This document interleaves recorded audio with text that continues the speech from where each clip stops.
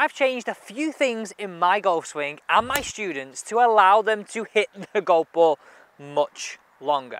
They're only simple little things, but long drives became a lot easier.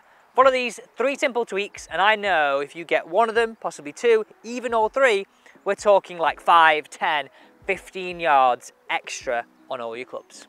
Now we're doing this one with driver because we're taking full advantage of this beautiful hole here at infinitum. And look at this on the hills course. What a beautiful drive, right? So the first thing we've got to understand is simply that if we don't turn in the backswing, and just bear with me, I've got a great momentum drill for you here. If you don't turn in the backswing, you can't create speed. Now I get it. We start to lose driver. It goes left, it goes right, we don't have control, and we start to turn a little shorter. We get a little bit more safe, so to speak, in the backswing.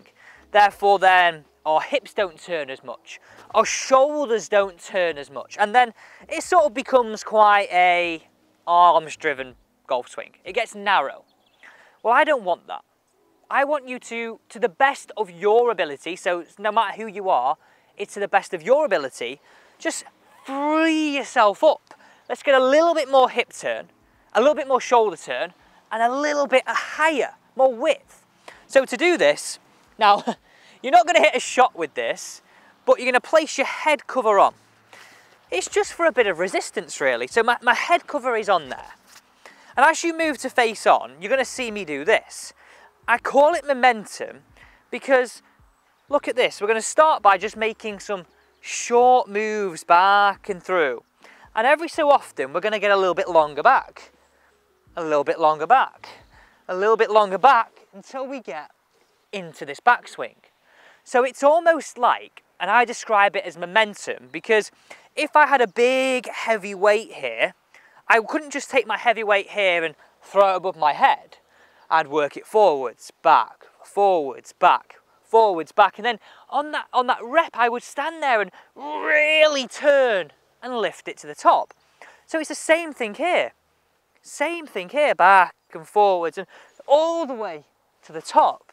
Now the little trick that I told my student was, well, obviously you can't hit a shot with your head cover. That would be totally impractical and it wouldn't go anywhere. But what you can do is trick yourself. We could have a few waggles just above the ball like this before hitting it away. So I'm not addressing behind the ball here. I'm sort of waggling it ahead just here and then down and away. So a little bit like I'm going to do this. So look how far that has just gone, 287 yards. And I know that's me, but even if that's gone from 230 to 235, 240, just with that one change, thinking about momentum to encourage you to not be as safe and insular. Actually, bizarrely, like I often find people become straighter doing this, using momentum of that hover, back and go. There's tip 1, let's get into tweak 2. The next is lead leg extension. So essentially for a right-handed golfer, your left leg. So if you sort of have a bit of a buckle into this golf ball, we're not maximizing our distance. Simple. What I want you to think about here is, and this is a common theme to, I guess, a bit like a volume button, the more you can do it, the further you're going to get it and further you're going to hit it, but you don't have to do it a lot. But there's a common theme with all long hitters that their left leg is extended before they hit the golf ball, okay? So what all the long drivers are doing. This is because they're taking all the force out and using the ground in this direction, okay? So what I want you to just have a few practice swings is feeling as though as you get to impact, your left side is as long as possible. And this really gives me a sensation of letting that club then fling past me.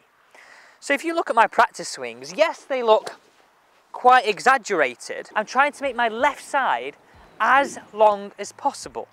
And one word of caution with this, I'm not snapping it, I'm turning to feel as though my left side is as long as possible. I'm almost feeling like I'm sending my back left pocket behind me to do that.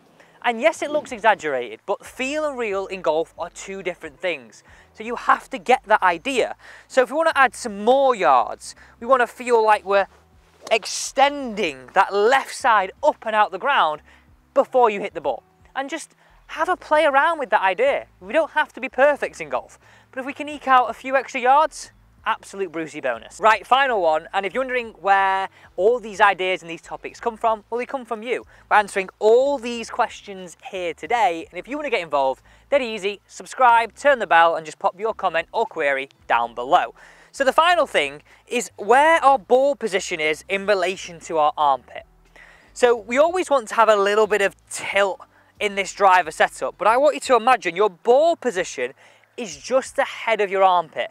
And the reason for this is our maximum radius of the swing after the club passes my armpit. Anything before, yes, it will still be wide, but we're gathering our speed up to that point.